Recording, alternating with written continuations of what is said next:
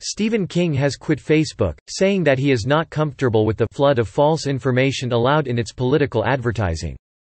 The best-selling horror novelist, a prolific user of social media, also said he was not confident in Facebook's ability to protect its users' privacy. King made the announcement on Twitter, where he has 5.6 million followers.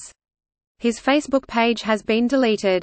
The social network has faced backlash over its decision not to fact-check political ads, with chief executive Mark Zuckerberg arguing that political speech is important and should not be censored.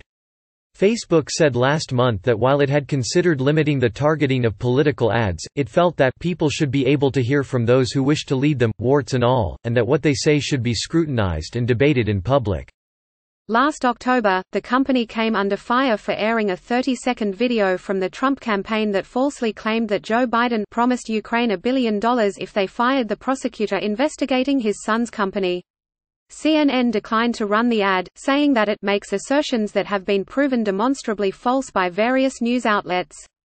When the Biden campaign complained about the ad, Facebook invoked its fundamental belief in free expression, respect for the democratic process, and belief that, in mature democracies with a free press, political speech is already arguably the most scrutinized speech there is.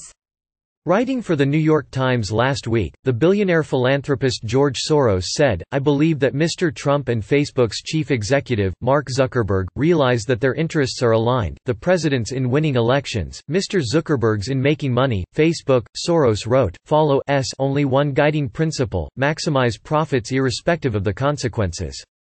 Twitter, where King made his announcement, has banned all political advertising.